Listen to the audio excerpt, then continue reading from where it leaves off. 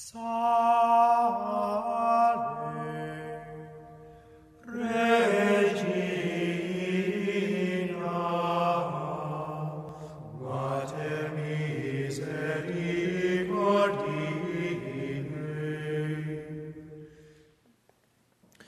At no point in our Lord's discourse with the Pharisees in today's gospel do the Pharisees in any way commend the Son of God. Indeed, it seems while they may be giving him a compliment by saying he is not concerned with the opinion of others,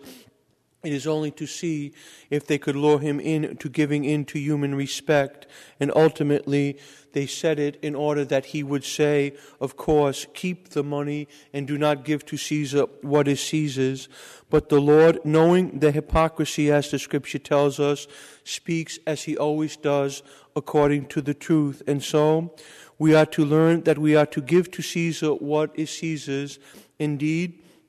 St. Thomas Aquinas speaks of the virtue of patriotism, which every member of the mystical body must exercise, but that patriotism must always and everywhere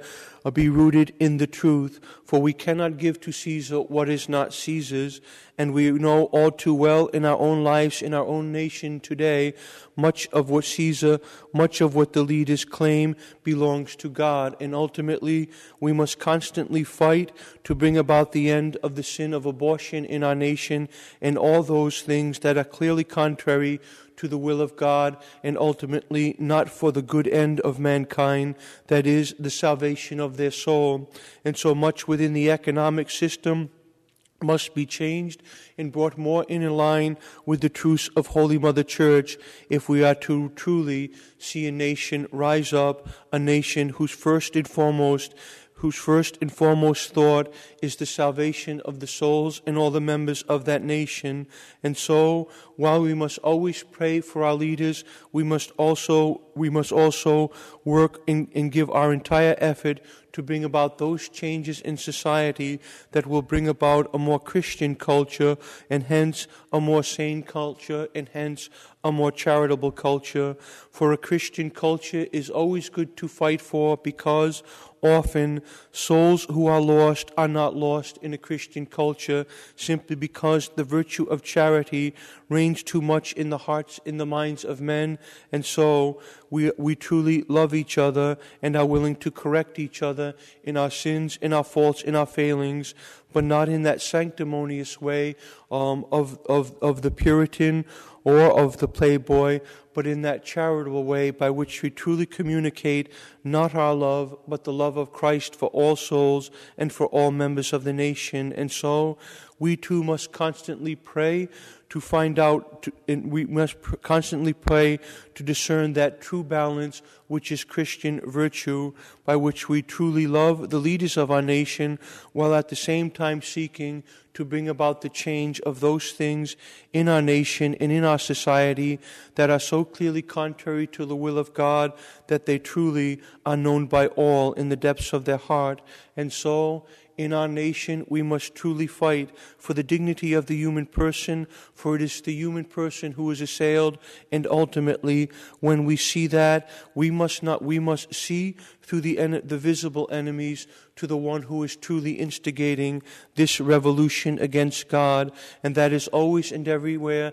the enemy we can't see, that enemy that St. Peter warns us goes about the world like a roaring lion seeking someone to devour. The enemy of souls is Satan himself, and so we are in mortal combat against him and all that he seeks to do in order to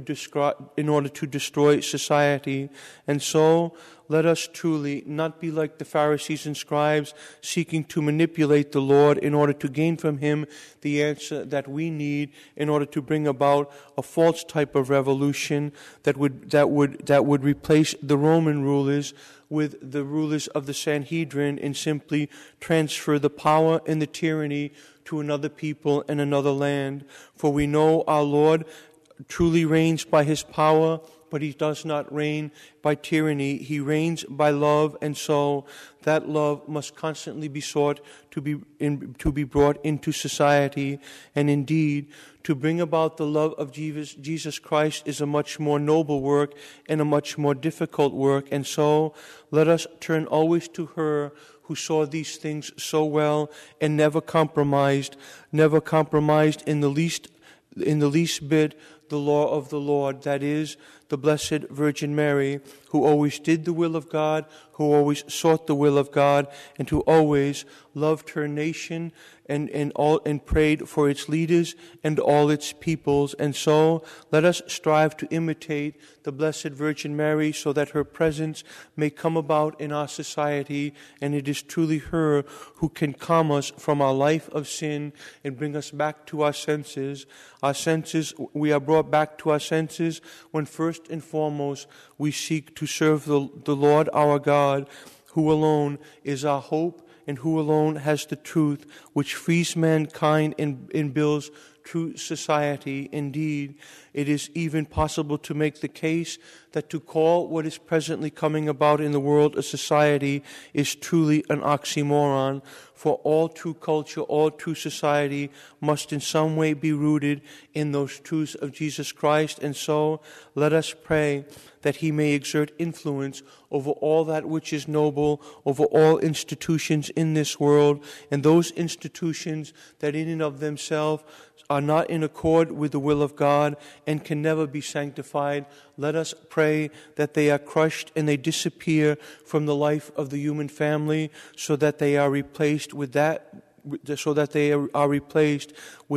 alone can bring joy to the human heart and joy to our society, that is, the love of Christ, that love that the Lord has seen to be brought about by the cooperation of the members of his mystical body. And so let us strive always to let Christ love in us, and let us always strive to give unto Caesar what is Caesar's, but unto God what is God. And when Caesar seeks to usurp that authority which he has not been entrusted with, let us at least by our prayers seek a change, and then perform all those actions which are prudent and which will bring about that change in our society, in our nation, that will ultimately culminate in the true coronation, the coronation of Christ the King, because he has come to reign in the hearts of all the members of our nation, and most especially in the hearts and mind of our rulers, so that they may govern in accord with that which alone which is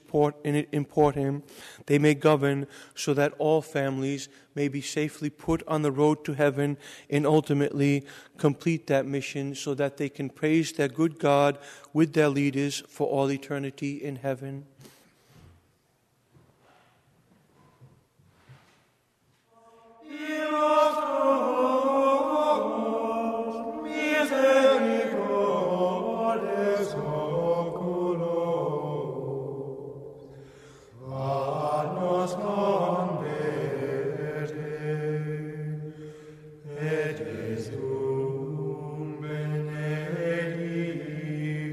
Fructum ventris tui,